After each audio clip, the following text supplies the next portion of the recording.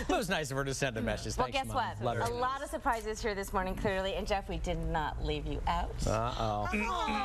Watch this. Okay. Hi, Jeff. Okay. You know how much I love gardening.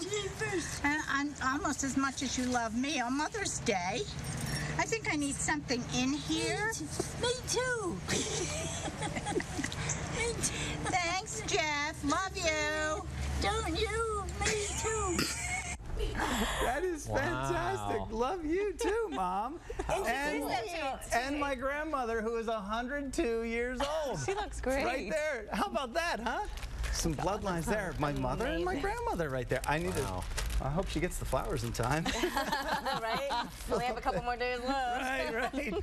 Goodness. And she's the type that loves the flowers that you plant and have for the year, not just, you know. And she, just like Mother does, puts them in a pot, you know, keeps them all handy there. So, and from all of us to all of you, happy Mother's Day to all you moms out there too. Love you. So, Hopefully we inspired you for some great Mother's Day ideas. We're going to be right back. We're going to hug her. I know, hug her, baby. Use the phone to send a message, you know. That was great.